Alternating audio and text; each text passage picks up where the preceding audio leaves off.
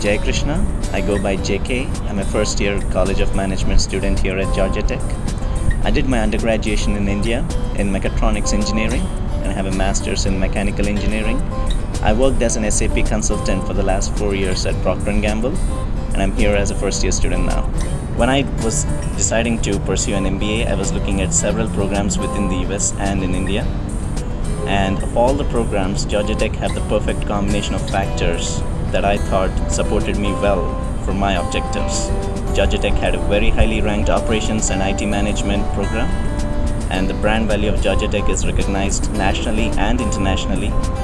And the location, Atlanta, is home to a number of Fortune 500 companies. All these factors presented the perfect opportunity for me to get my MBA here.